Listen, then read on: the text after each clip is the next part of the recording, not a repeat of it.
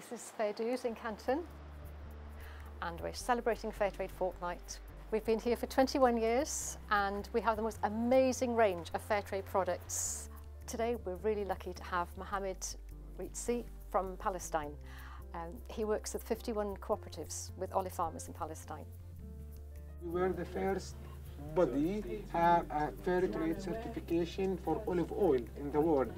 To have a Fairtrade producer with us is amazing, who can answer any question, who can talk about what it's like to be a Fairtrade farmer in Palestine and just enthuse us as well as educate about the work that they do. The Fairtrade, it's a circle. So it's important always to keep in touch with all the customers, all the people who are dealing with you. They are Fairtrade partners.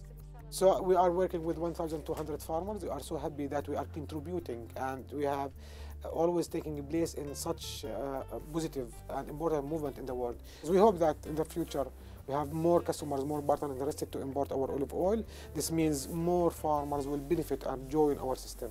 We gave the cooperative, the group of farmers at that specific cooperative, money. We called it the premium. And they decide, the farmers themselves in each cooperative, in each village, how they want to invest or to use the premium. He's met a school group.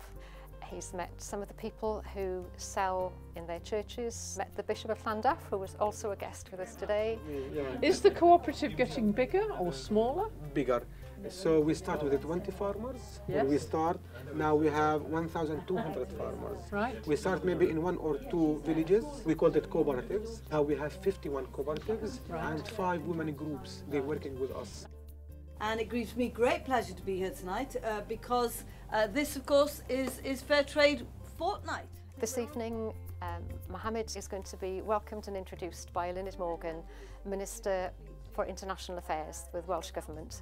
And we're really grateful to her for doing this and for her support and the links that we have with the Welsh Government in their support for fair trade. It's not just a business, it's not just a trade. We believe as Palestinians that this small quantity of olive oil, it's our identity. It's our message to all the world. Great, thank you.